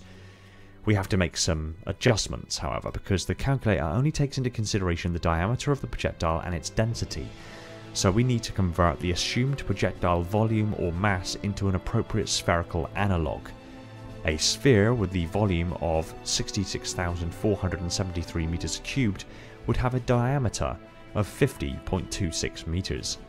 If we put this into our impact calculator with a density of 11,430 kilograms per meters cubed and an impact velocity of 12,000 kilometers per second, and assume the Infinity fired its Mach from directly above, being 90 degrees to the impact site, that would create a crater 27.6 miles or 44.4 kilometers across. This, of course, is 4 times larger than the claimed size of the crater caused by the Infinity's Mach round on Sanghelios. So we can rule out the claimed size of the Series 8 Machs as a viable way to predict its energy and destructive capability, and instead revert to using the observational evidence that we can then reverse calculate and find out the type of impact that would create a crater 7 miles across. From that, we get a sphere that is 15 meters in diameter with a volume of 1,767 meters cubed, giving it a mass of 20,196 metric tons, travelling at 4% the speed of light. From that, we do our calculations for kinetic energy and we get 1.4 quadrillion megajoules, or 347,959 megatons, or a quite reasonable 347 gigatons, much less than the ridiculous 12.9 teratons that we got from the previous calculation. However, there is more. We can also use the physical dimensions of the sphere, including its volume, to reverse calculate the size of the projectile in question within a tolerable margin for error. It is quoted the Infinity Series 8 Max fire sub-caliber rounds, so they don't have to stick to the 27 meter bore and can go significantly smaller. If we use the cylinder's volume as 1,767 meters cubed and stick as close to our 4.3:1 ratio between projectile diameter and length, the closest we get is a projectile that is 8.08 meters in diameter and 34.4 meters in length. So from this we can now ascertain some specifics about the Series 8 Mach cannons on the Infinity. Each of Infinity's 4 Series 8 Machs has a 27 meter bore, from which it fires sub-caliber 20,000 metric ton ferric tungsten rounds measuring 8.08 meters in diameter and 34.4 meters in length, fired at 4% the speed of light, impacting with the force of 347 gigatons, or the equivalent of getting struck by 6.8 Super Mach cannons from an orbital defense platform simultaneously. With little more information regarding the particulars of the Series 8 Machs, that's as close as we're going to get at this time to law-accurate information. The Supermac fires a 3,000 ton projectile at 4% the speed of light. This is a great place to start because not only do we have a velocity, but we also have a mass. And from these two numbers we can work out the kinetic energy involved. However, we also have to bear in mind that the velocities we're dealing with are relativistic speeds, and as such we will need to do relativistic kinetic energy calculations. The reason being is because the closer an object approaches the speed of light, the more mass it gains. It's an interesting relationship between relativity and mass, and is governed broadly by the famous E=mc² equation, and more specifically by the Lorentz equations. So given these equations, if we then put in the 3,000 ton projectile that the Supermacs fire, we get 219,425,927,318,694 megajoules. That is an insanely large amount of energy. If we then convert that from megajoules through to gigatons of TNT, we get 52.44 gigatons worth of TNT. It's now relatively easy to understand how a Supermac can gut a Covenant ship, shielded or not, from stem to stern. Now, it is claimed in the Halo Encyclopedia, however, that the velocity of the Supermac is actually closer to 50% the speed of light, thus resulting in a significantly larger yield. However, the source in the reissue of the Fall of Reach still says 4%, and since this is a more recent and more consistent source, we will accept 4% as being the true figure until proven otherwise. While we're on the Fall of Reach, it is also quoted in this book that the Supermac can actually destroy 2 Covenant capital ships outright and severely damage a third. This is interesting because we can use this to extrapolate some further details regarding Covenant ships. So if we take the 52 gigaton yield and divide this by 2.5, assuming the 2 ships destroyed and 1 damaged, we arrive at around about 21 gigatons, give or take. If we then apply this number to one of the smaller Covenant capital ships, being the CCS class battlecruiser, then that suggests that in order to kill a single CCS class battlecruiser, you need approximately 21 gigatons of TNT. This is interesting information to have because not only does it clarify what it takes to kill a CCS class battlecruiser, it can also be used as a backward calculation to find out the yields of other Mac cannon systems. The frigates, for example, have a projectile that weighs 600 tons. We have no specific information regarding the Mac cannons of cruiser-sized vessels, other than it takes 3 shots to kill a CCS class battlecruiser. From this, that means that we have to infer the weight of the projectile. Now, considering that the frigate is a 600 ton projectile and the Supermac is a 3,000 ton projectile, if we estimated it somewhere in the middle, around about 1,400 tons, that makes the cruiser's rounds about twice as massive as the frigate rounds, and the Supermac cannon rounds about twice as massive as the cruiser rounds. Now that we have an estimated weight for the cruiser Mac cannon rounds, and we know it takes 3 cruiser rounds to take down a CCS class battlecruiser, and we know that it takes 21 gigatons in order to kill a CCS class battlecruiser, we can simply divide that 21 gigatons by the 3 shots. It gives us a yield of the cruiser-borne Mac cannons of 7 gigatons. We can then put this back through the kinetic energy calculator with the estimated mass and the yield energy, and it gives us a velocity of 2.14% the speed of light. Now this is interesting because we know that both the frigates and the cruisers fire their Mac cannons at roughly the same velocity, so we now know a velocity for the frigate Macs, and we know that they're 600 tons in mass. From this we can then calculate the yield of the frigate Mac cannons, which is 2.96 gigatons, but let's round up to around 3 just to be friendly. While there is an array of Onager platforms on the UNSC Infinity in the form of the Mark 2551 Onager, there is precious little lore on the velocities, densities or energies involved in the firing of this weapon. With the earlier Mark 2488, however, we do have some established lore on its stats. Specifically, it is quoted in Halo the Essential Visual Guide that the 2488 Onager is capable of firing a 15cm ferric tungsten slug with up to 1.1 gigajoules of kinetic energy. This is great because we have a round size, a round material, and the kinetic energy. We need to establish the round's mass, and then we can use this with the established kinetic energy to calculate the velocity. with some rather simple assumptions. If we assume the round in question is a solid 15 cm diameter cylinder, as denoted by the term slug, being a solid ballistic projectile, that gets us started. We need to also know the round's length, and we can estimate this by looking at the ratio of diameter to length of known projectiles. One of the most common rounds in use both in real life and in the UNSC is the 7.62 by 51 NATO round. The actual bullet projectile of this round measures 7.62mm in diameter if you ignore the jacket, and 33.3mm in length, giving a ratio of 4.37 to 1. If we round down to, say, 4.3 to 1, we can estimate the Onager's projectile to be around 64.5cm in length, given its diameter of 15cm. The round material is said to be a ferric tungsten, basically meaning an alloy of iron and tungsten. The metal consists of anywhere between 70 and 82% of tungsten, so again, if we estimate 75% tungsten and 25% iron, we can now estimate the mass of the projectile. A cylinder of tungsten with an estimated diameter of 15 centimeters and a length of 64.5 centimeters would have a mass of 193.7 kilograms. However, only 75% of the projectile is tungsten, so if we subtract 25%, that equals 145.2 kilograms. The same projectile in iron would equal 81.7 kilograms. However, only 25% of the projectile is iron, so again, if we calculate that to be 20.4 kilograms by taking away 75%.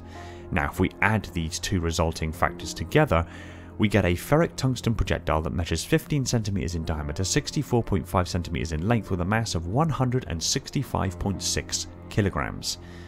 The projectile has the kinetic energy of 1.1 gigajoules. We can reverse calculate the velocity from the mass and kinetic energy, and what we get is 3,644.8 meters per second, or around 8,153 miles per hour, or 13,121 kilometers per hour, or quite simply Mach 10.6, making this projectile hypersonic and more destructive than 6,000 50 cal BMGs being fired simultaneously. Now we have this information, we can use it as our base level stats to look at the other Coilguns on UNSC vessels. And we start that with the M870 Rampart. This is a point defense weapon system utilized by warships of the UNSC, typically as part of a shipwide defense network. Each 870 gun, or Rampart, is a fully automated hull-based turret emplacement, typically consisting of a barrel of twin or quad-mounted 50mm rapid-fire Coilguns and a targeting scanner. Point defense guns such as these are used for the engagement of incoming threats, including the warding off of strike craft and the disruption of plasma torpedoes. Each emplacement actively switches between subcaliber armor-piercing sabos or proximity detonation fragmentation shells based on threat analysis of its current target in order to maximise effectiveness. M870s are most commonly mounted on frigates, including the Charon-class light frigates, Stalwart-class light frigates and Trident-class heavy frigates. However, they are also utilised on Gladius-class heavy corvettes, Halberd-class destroyers, and even the Epoch-class heavy carrier, making them a relatively common fixture across the entirety of the UNSC fleet. If we use our base level stats of the Onager as a reference point, we can make some conservative assumptions on the Rampart. A 50mm projectile translates to 215mm in length given our 4.3 to 1 ratio for projectile dimensions. Though the material of the projectiles vary due to its two different projectile types, the proximity detonation fragmentation cells can be somewhat ruled out if we want to know the kinetic energy, leaving only the subcaliber armor-piercing sabos. Subcaliber means that the diameter of the projectile is less than the bore of the weapon. Similar rounds have a ratio between the bore diameter and the penetrator of 4.8 to 1. One example is the much larger M829-A3 discarding sabo round that has a penetrator diameter of 25mm but is fired from a 120mm barrel. That makes the penetrator of the Rampart around 10.4mm in diameter, and we'll assume the same 215mm length due to the gun being a coil gun, and thus no need for a shell or propellant. The UNSC make heavy use of ferric tungsten in their projectiles, so we will assume the same material is used as with the Onager. That gives us a projectile mass of 247.2 grams. If we assume a similar muzzle velocity of around 3,500 meters per second, since this is argued as the ideal muzzle velocity for kinetic energy penetrators, we get a kinetic energy of 1,514.1 kilojoules, or 116 50 cal BMGs, which is scary in and of itself, but when you consider that the Rampart can be a quad-mounted arrangement with rapid-fire capabilities, it gets to insane levels of destructive capability super quick. Most frustratingly, after this point, lore and information regarding the remaining naval coil guns is sparse, to the point that it's even lacking caliber, velocity, projectile properties, and practically all other variables to be able to be used to implement reasonable calculations on the specifics of the gun power and operation. Nevertheless, in the interests of being inclusive, this is all the information I could find on the remaining naval guns. The M910 Rampart Point Defense Network is a point defense system utilized by the UNSC Navy on its warships, and they're primarily used to shoot down fighters and missiles. The UNSC Pillar of Autumn was actually equipped with 18 of these guns, and the Autumn class heavy cruiser is equipped with 6 of these guns. It's a bit curious that the upgraded, newer version of the Autumn, which was actually directly based off of the original Pillar of Autumn, only has 6 when the original had 18, but I digress. These double-stacked Ramparts fire 50mm high explosive rounds, making its destructive capability a little more difficult to calculate because we don't know the properties and statistics of the explosive package within the rounds, or even get close to inferring it alongside the different materials the round itself could be made of, but it's reasonable to assume that since this is a later version of the M870 Rampart, it's more destructive. Next in line is the 11A2R1 deck gun. In 2520, the Phoenix-class colony ship UNSC Spirit of Fire was outfitted with 10 such weapons. During the Human Covenant War in 2531, these weapons were often used to provide orbital fire support for the ship's crew. During the Battle of Entrin Harbourage, these cannons were used to defend against a Covenant CPV-class heavy destroyer, as well as numerous Spirit dropships and their Banshee escorts, while the ship's Marine and Spartan complement fended off borders and repaired the drive core. The guns are quad-barreled, however the bore is difficult to estimate, and on top of this, the exact projectile, whether it's sub-caliber or not, is almost impossible to ascertain.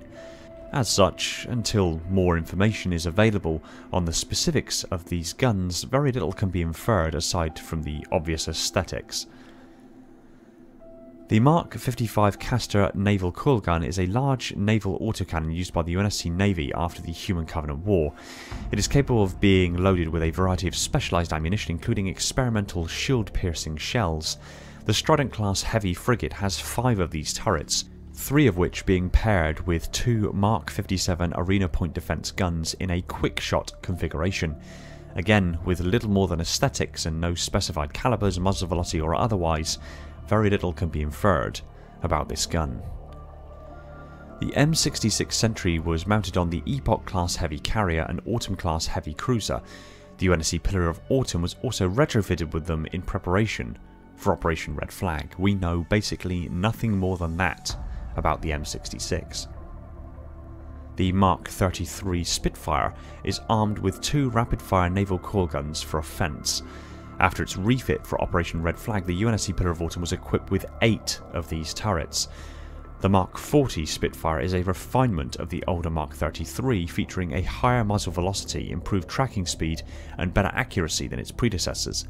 Unfortunately, we have no information on the specs of the predecessor or this newer version of the platform, so we can make no extrapolations on the specifics of this gun. The gun mount is apparently several tons lighter thanks to it being armoured with a new formulation of the Titanium A armour, while still maintaining the same level of protection. The Autumn-class heavy cruiser sports 4 of these coil gun batteries to complement its MAC. The Mark 15 breakwater coil gun appears to be the largest coil gun battery used on UNSC ships, before of course making the transition over to MAC platforms. Its massive 3-barrel arrangement invokes images of the 16-inch Mark 7 United States naval gun used up until the turn of the 21st century. and in absence of the MAC platforms on the ship could be considered its main guns. Aside from this gun being obviously massive and likely extraordinarily powerful, precious little information is actually known about this battery. A shame, to be sure, because I would have really enjoyed calculating the properties of this gun at length. But alas, there is still time for this information to come to light from lore in the near future. One can only hope. Infinity boasts a significant missile network that can be implemented for ship-to-ship combat and anti-air defense, orbital gunfire support, or marine forces, among other uses. Emplaced throughout the ship are 1,100 missile pods of 3 types: Archer, Rapier, and Howler. The M42 Archer missile provides secondary armament for Infinity with 350 pods of 24 missiles each. Additional missiles include the M75 Rapier 250 by 30 missiles and the M96 Howler 500 by 20 missiles. Close-in defense against enemy missiles, fighters and boarding craft is the primary mission of the M965 Fortress Point Defense Network, a series of 830 70mm automatic cannons. Infinity is also equipped with a network of Mark 2551 Max, a network of M85 Scythe anti-air turrets, and a network of M97 Lance missile pods mounted on the dorsal hull. Infinity also carries a sizable complement of Variant 5 Havoc nuclear warheads. Hull Section 1 is dominated by the Infinity's 4 Series 8 MAC cannons, with its barrels, capacitors, ammunition and feed systems and supporting decks making up a third of the mass of the forward 1 kilometre of the ship, with the bridge being slung directly underneath. It is reasonable to assume the captain's quarters are also in this area, and an array of communications hardpoints protrude from the front of the ship, as well as many point defense systems arranged in overlapping fields of fire. These are continued for the entirety of the surface of the hull of the ship. There is a heavy-duty hardpoint on the lower port and starboard side of the ship, used to dock with stations, tethers and other ships and allow the movement of freight to and from the Infinity. This is where much of the ship's provisions will be taken on board. From here there is access to a heavy lift crane system for the sakes of localised logistics, and direct access to the ship-wide rail travel system to enable the relevant provisions to be moved quickly and easily to the areas of the ship that they are intended for. Hull Section 2 is almost entirely dedicated to crew quarters. This is hardly surprising given that the Infinity was originally conceived as a kind of lifeboat, for if humanity lost the war with the Covenant. The Infinity was, and is, intended to house, support and play host to close to 20,000 people. With such a massive population, provisions had to be made as to the accommodations of so many people. The Infinity is almost entirely self-sufficient, with facilities and comforts normally only seen on colony support ships. She also contains an entire deck dedicated to Spartan operations, colloquially known as S-Deck. This contains all the accommodations for the Spartans, personnel facilities, separate R&R facilities, separate mess halls, barracks, armoury, training areas, including the second largest military simulation and test environment in the human sphere. This area of the ship is crisscrossed with vast travel systems and support engineering and service corridors for the general maintenance of the ship's systems. Hull Section 3 houses the 10 sub-vessel bays in the belly of the ship.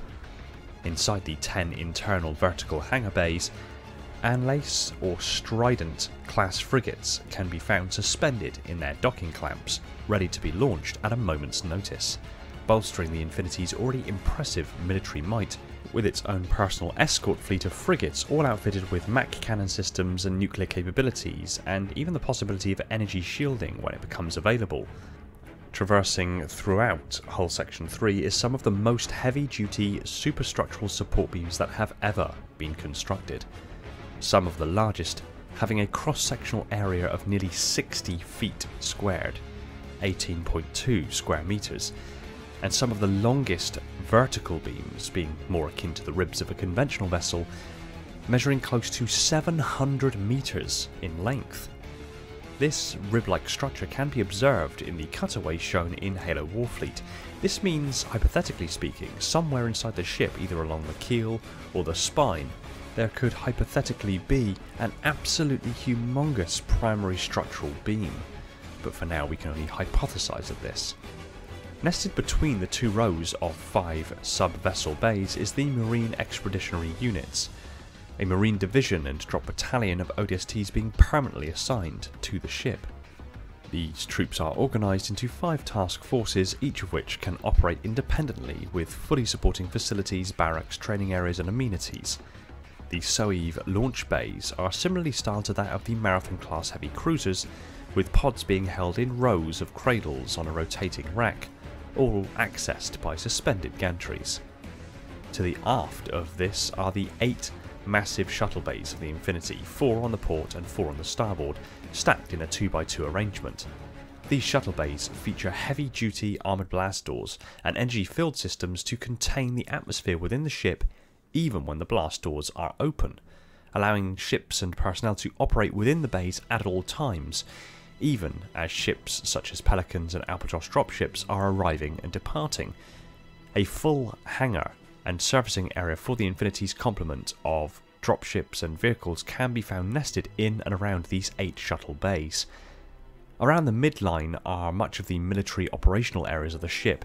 Here you will find supplementary hangar bays as well as dropship launching rails capable of accelerating a Pelican to take off velocity in seconds.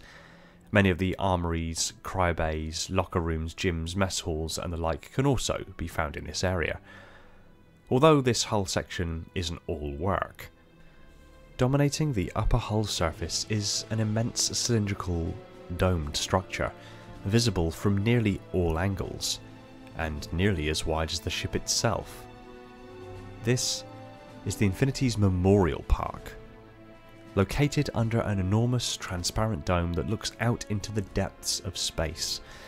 The park has a self-contained biosphere complete with plants and animal life, and has been said to surpass many of the natural parks on Earth in size.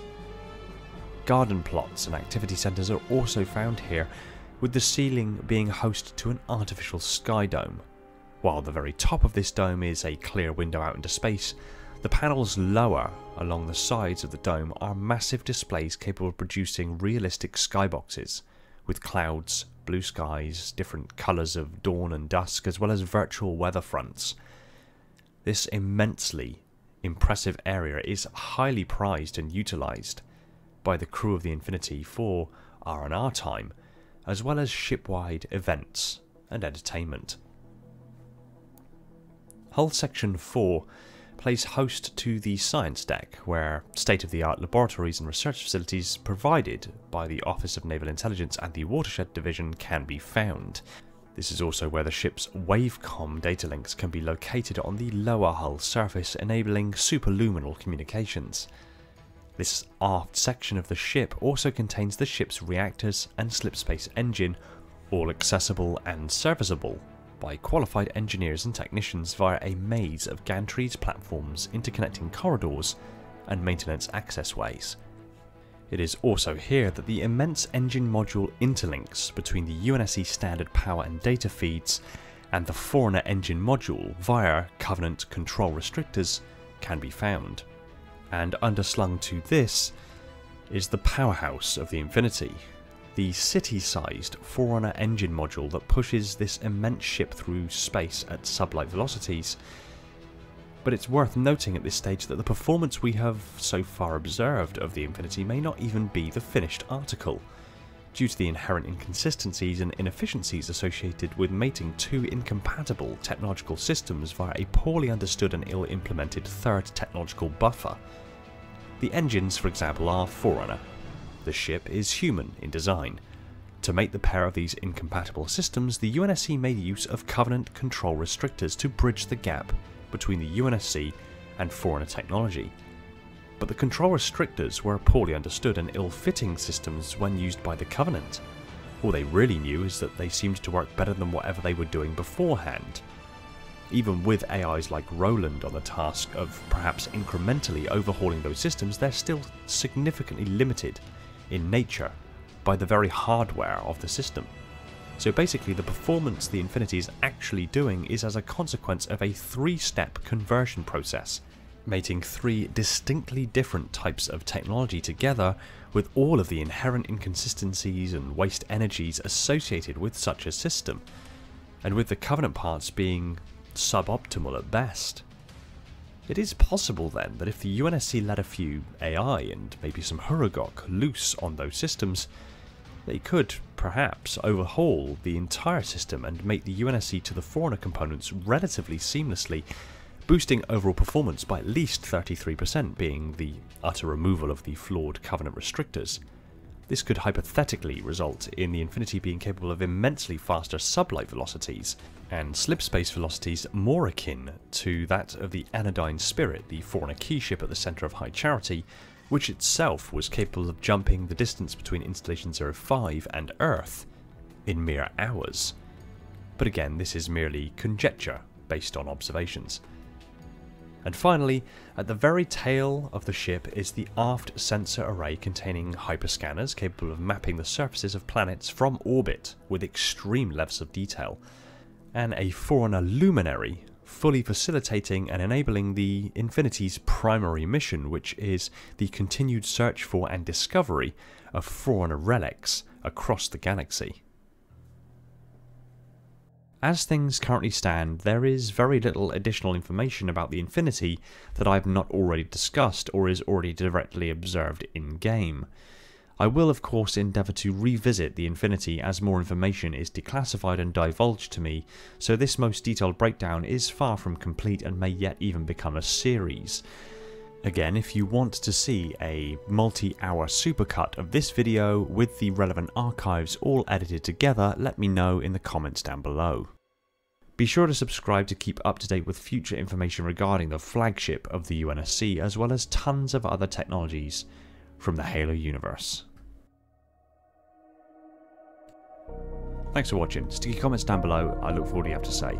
I just want to give a quick shout out to my patrons and YouTube members Neek the Silent Cartographer, Siphonic Storm and Todd Morrison, my Tier 0 Transcentients, Brian Sebastian, Red Sea, Darian, Stalker of the Realms, Falcon X003, Alvin, Mr. Fell, Flaming Halo, Starlight, Legion's Lost, Josh, Kyle, the TG7, Catarada Camp, Schneidish, Leon, Ignizzle, Chris Spartan 118 and Cooper, the Holders of the Mantle, my glorious Reclaimers, my loyal Metarchs, and all the other patrons and members who have jumped aboard to support the channel. Much love to you guys, thanks so much for your support. It's keeping things happening and helping the development of the channel and future awesomeness in a big way. If you like Halo lore discussed to insane levels of detail, hit that subscribe button and the little bell icon so you're told the second a new video hits the shelves. Be sure to support us on all major social media channels, including Discord, and if you really love the channel, consider heading over to Patreon and supporting the channel over there, or jumping on as a channel member. It would mean the world to me and affords you loads of great bonuses and perks, while also helping work towards some awesome stuff in the near and distant future. Take it easy everyone, and find peace in the domain.